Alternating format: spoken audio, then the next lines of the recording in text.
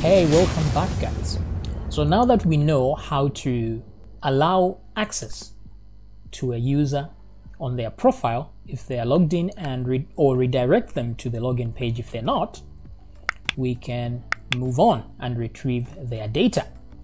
So to do that, I'll go back to profile.php. Okay, now here is where we are echoing the everything is fine. So this is the point we're supposed to retrieve the user's data. So let's do that just now. Let me leave some space here. Now to do that, we have to create a class that loads user data. So to do that, once we create the class, we'll need to include it here. So let me just do that in advance. I'm going to call that file user.php inside the classes folder. Then I'll go back here. And since I know that I'll create this, actually, let me just create it right here. Let me say new file, and we're going to save it. We'll save it in classes, and we'll save it as user.php. Okay. So let's add our PHP tag here. And then we create a class. Since we know it's a class we're creating, we're going to call it user, capital U, like that. And there we go. So there is our class, just the same format as we have been creating with these others. So in here, what I'm going to need is a function. It's going to be a public function that retrieves user data. So I'm going to say public function because we will access it from outside the class. So it's a public function. I'm going to say, I'm just going to call it get data because it will be getting users data. Now what are we going to use to get the data is the ID right there, because remember the ID is all we have at this point. So let's use that instead. Okay, so in order to retrieve that particular data, what I need to do first is to create a database object. So this is coming from the database class that we created. And then I'm going to say now db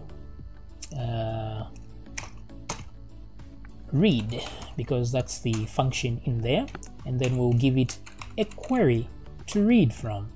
And then since we are reading, we need to capture the result. So because we did all that work on creating this class, it makes it very easy to read from the database from now on. So that's the result.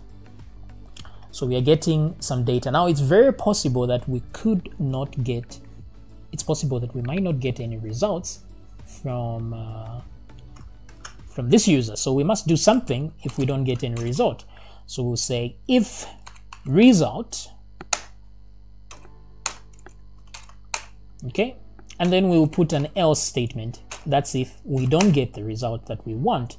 So here we're going to say return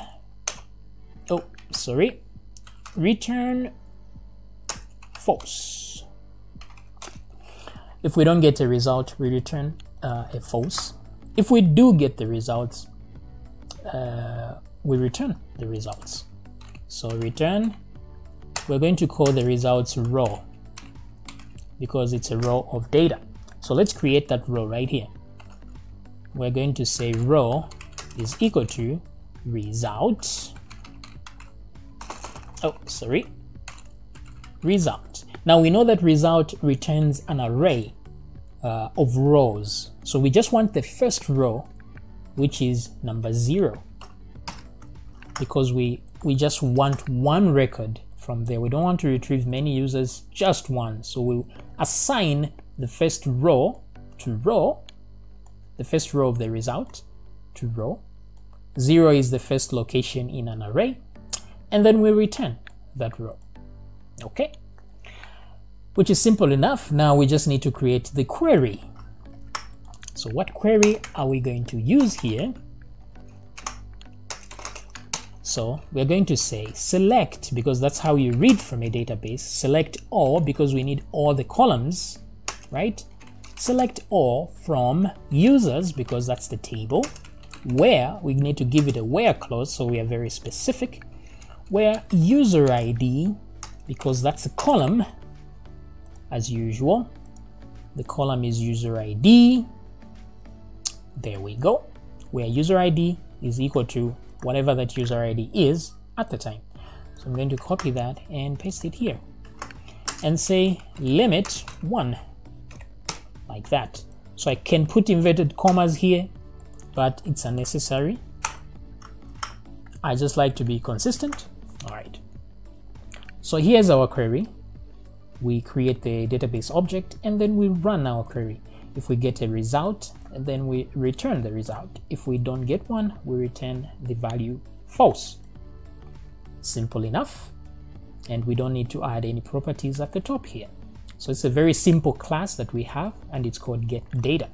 So let's actually call this one from outside in our profile. So let's get here where we retrieve the data, and we're going to say we know the class is called user. So let's instantiate the class. So I'm going to create a class called user is equal to new user using the user blueprint, like so. And then I'm going to say user get data. So that's how we call that function in there. And then we're going to pass in the ID that we got, because that's the only information we have. That's the ID. We pass it in there. Now we need to capture the data that comes from here, either a false or a raw. So we'll say result is equal to, okay? Now we have to make sure, let me call it user data instead. That's much more descriptive. Now it's possible we could return a false. Now if we do that, then there's something wrong somehow, which is very unlikely because we've already checked if the user actually exists here. Okay, this would have returned a false if the user didn't exist the first time, but just in case, you never know, it's better to have some redundancy. So we're going to say if not user data, meaning if it's false. If not user data, let's redirect the guy to the login. Let them log in again. Maybe something went wrong during the login process. Okay, so if the user, now if they return an actual row, it won't be a false, so we just let this pass. Then we can use this variable down here because we know that it contains the data we want. Okay, so now that we've reached at this point, let me just go down here and echo out. I'm just going to say print r user data,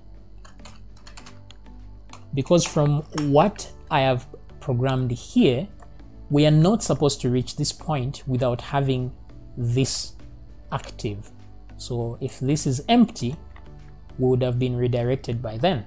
So let's echo it out. So let me go back to profile and refresh. So it says unidentified variable user data. So let's see what's going on here.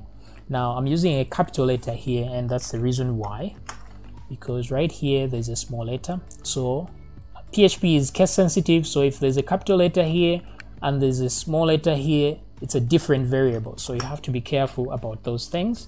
So let me refresh. And there we go. So you see we get all this data, the name, the email, the password, all the sensitive data. So you don't want to do this in an active scene. So let's simply paste the right data that we want. So we're just going to get the first name and last name and put it there. And what else are we going to use? I think that's pretty much it that we are going to get from here, because that's all the information people need to see is the name. All right. Eventually we'll be able to retrieve friends and this image right here. Okay, so let me come back down here. Let's remove. Everything is working fine. So let me go back here. Where does it say name? Profile pic, and this is where the name is. So the beauty of PHP is you can put it right inside the HTML. So here, let's replace this with first name and last name. So I'm going to say, now since we are doing the object-oriented, where you can create right here in the users class, you can create a function that connects the name automatically for you. That will make things easier, but we can simply do it here. So I'm going to simply say PHP and echo something here. So I know I'm going to echo the user data, like so. Now I need to know which part of the user data to echo out,